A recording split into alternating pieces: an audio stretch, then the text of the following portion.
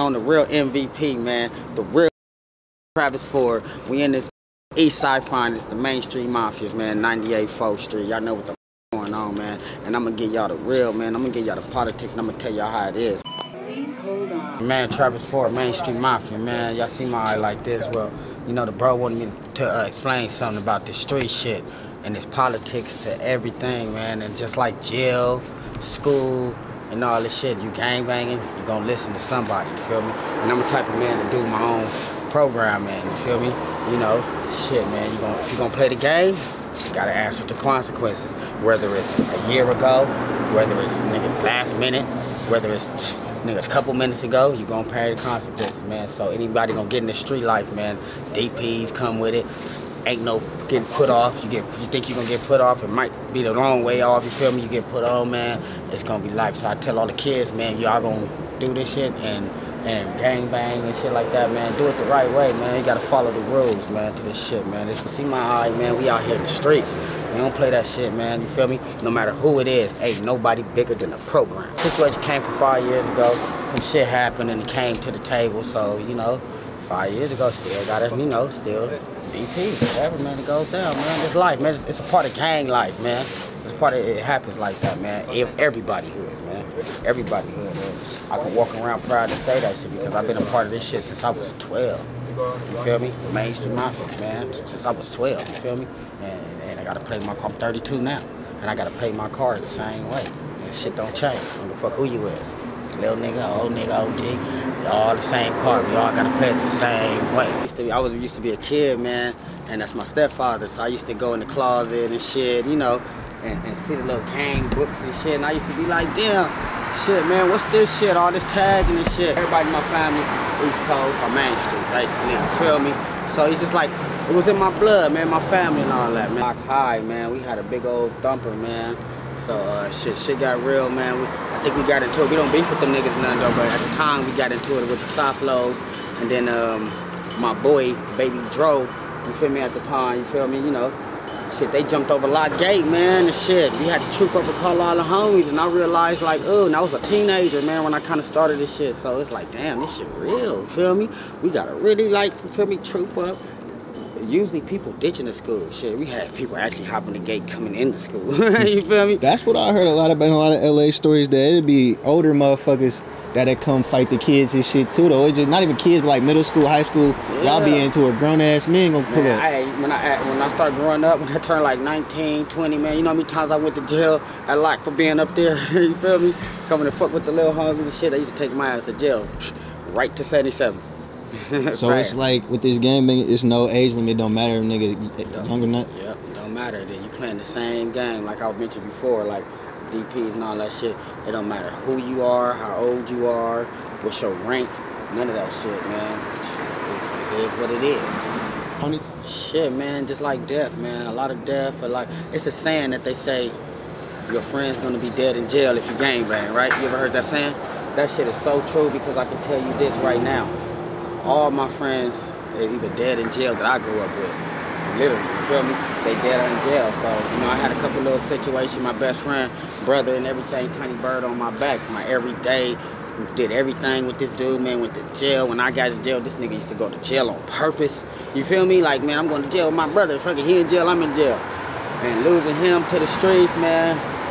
What having somebody like gun him down and shit, like watching him gun him down and he not alive no more, and really growing up with this man, remembering his laughs and this and that, man, that shit is painful, bro. So you seen your best friend die? Yeah. Can you take us back to that day and what had happened and then how it was affecting you, what's going through your head all the time? Yeah, man, so I can take it, man. It's just, back to that day, I just remember seeing him lying there, man, basically. Seeing him lying there on the floor next to a pole like this, and this pole kept him alive, and the stupid ass police, you feel me, the fuck police, they took his arm off the pole. That was keeping him alive. He was actually like this, you feel me? You know, that little blood was circulating. As soon as they snatched him off the phone, off the pole, as soon as they snatched him off the pole, arm just like this, he lost his life. As soon as they snatched him, lost his life instantly. So yeah, man, fuck the police, and rest in peace, Tiny Bird, James Cox. You feel me? You might get hit. I'd have been in situations too. I'd have been shot at. man, 14, 15 times. Ain't got no bullet braids on me, you feel me?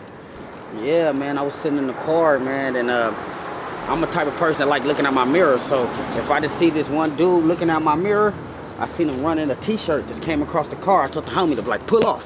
Wham! He pulled off, man. The dude started busting, nigga, with a full clip. Shot about, it sounded like 14 shots, but when I went back and picked up the bullet shells, you feel me? Because I got a thing with picking up bullet shells. I don't know, but you feel me? When I went that I picked up 22 bullet shells, so it sounded like he had a drum with like 14. It sounded like 14 shots, but he was shooting 22 at me.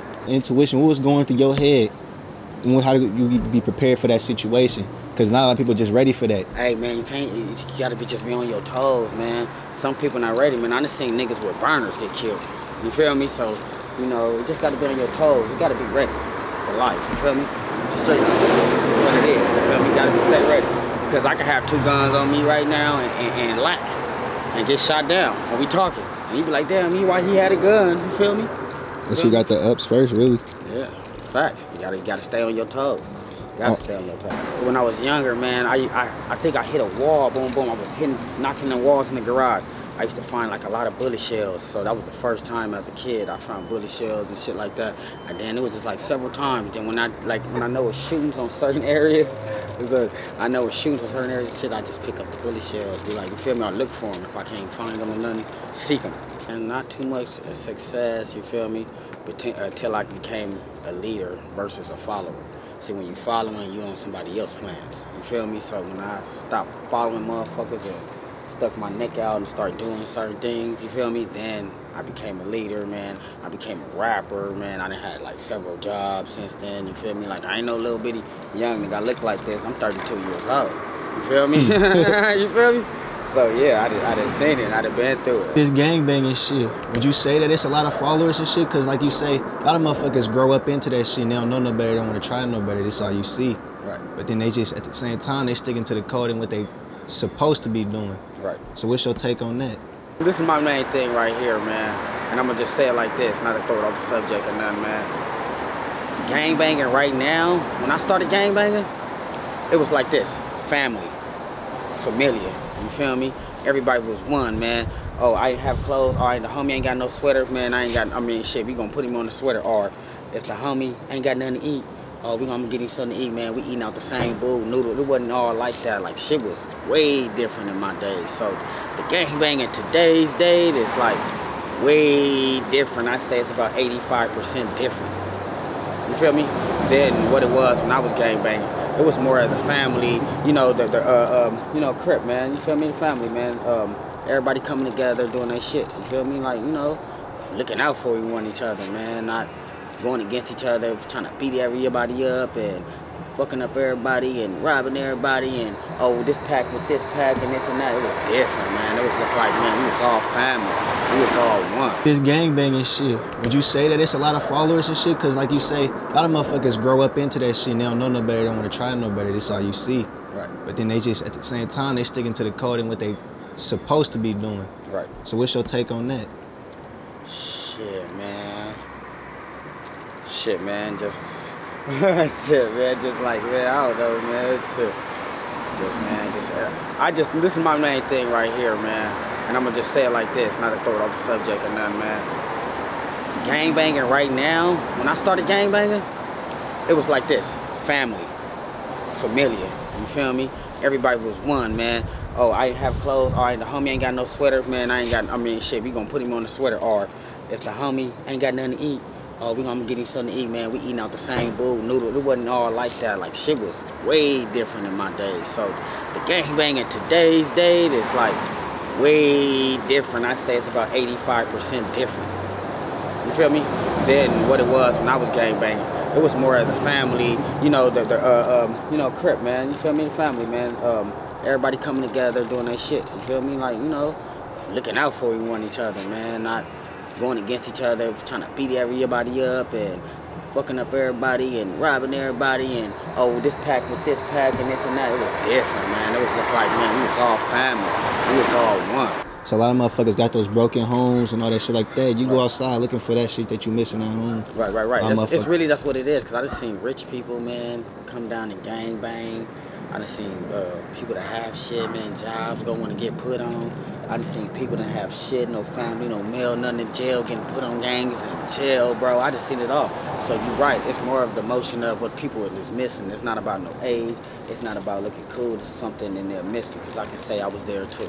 That's why I started too. me being, maybe it's because I'm from the Bay or whatever, but like, I feel like I don't really got no place to say whether or not, but I feel like if you like an adult already trying to get put on or join a gang, you dumb. Right. Because it's like most people, they born into that shit. It's kind of, because I started at 12, bro. I'm 32. I started gang banging at 12 years old. So that's how I be seeing niggas like, damn, nigga, you 25 and you 32 trying to get put on. I'm like, that shit weird. That shit weird. Niggas is weird nowadays. It's like, in a sense, why would you want to put that type of shit on you? Right. You already done lived, like, you already made it through the hardest parts, would you say, doing that shit. Right, facts. Right, that's what I said. If you ain't gang banging or you wasn't grown into it, or not even today's day, like I said, that shit different.